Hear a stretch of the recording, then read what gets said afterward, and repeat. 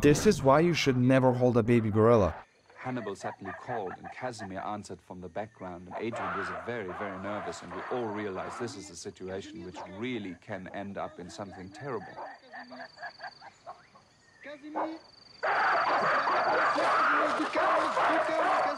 Casimir came and he screamed and just charged Adrian, and Adrian literally had no other chance than to drop the baby gorilla, because if he would have kept it, we all convinced that Casimir would have killed him, although he knew him very well for many years.